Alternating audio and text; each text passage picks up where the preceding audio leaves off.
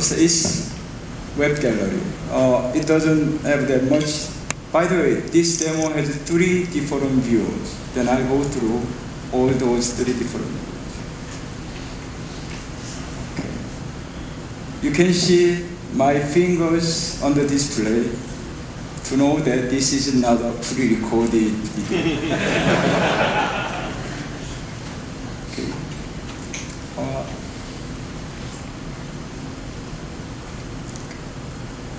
So this is just a plain view. Let me show a little bit more interesting views. This is something. And this is in HTML, by the way. Yeah, it's all built using HTML5. So this is more like temporal or time view of the photos. So if you are very impatient like me, you can just go to the future or past very quickly, or can slow down smoothly. And you can easily see how smooth the movements on the display and how well synchronized the movement of display with that of my fingers. Well, you can just quickly, oops, I went too far. Slowly, slowly. See, it's amazing to see something like this completely written in HTML5. If you are more adventurous, well, there is something that's smoothly moving around, but you can have some vertigo. Smoothly. So it's amazing how good a performance purely HTML5 based applications can deliver.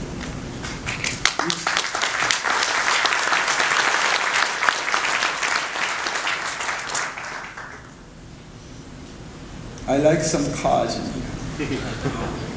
Okay. So this is the first demo. The second demo is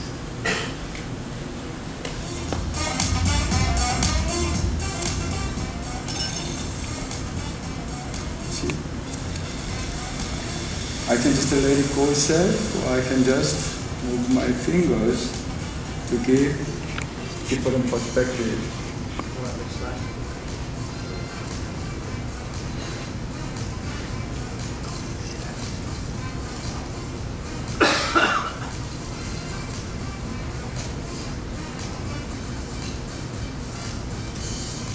Don't they look cute? What are these?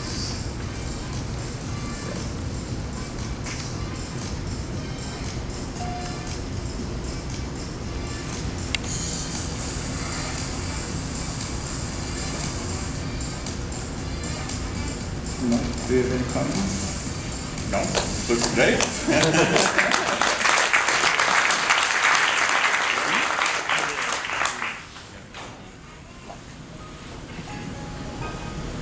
It's no coincidence that this demo ends with the firewall. I think one of the key things is to understand is that we're so used to we're so accustomed to using HTML and JavaScript for to create websites and to create great websites. Once you put that local and on a real web runtime that is optimized vertically for a platform, it is very easy. And once you do the coding correctly, and we will be, as part of the SDK, providing a lot of sample applications that will how much you can create with HTML5 is just as rich as what you can do with native, and we will continue that path. So this is a simple CSS-based demo. Just turn it on. So this is pure CSS, just running on the visual stack, graphic stack.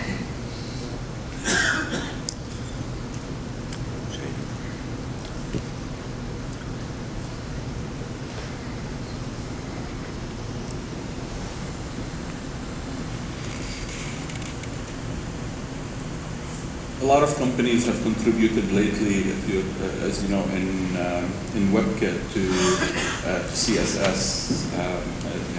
A lot of contributions came from Adobe that has been extremely beneficial, and a lot of other companies, and that allows you to do an amazing amount of manipulation and animation. Just using CSS and just understanding it and doing that manipulation. So we think that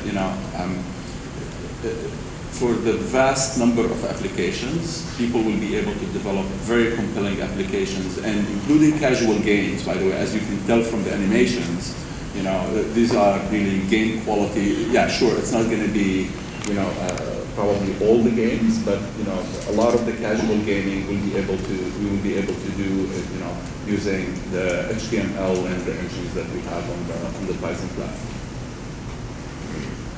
So here is the context. They can make a phone call. Yeah, we got. Can I call you, man? Yeah, I have my phone here. This is a real phone. This is not Wi-Fi connected. We got the SIM. Let's hope it works. It's dialing.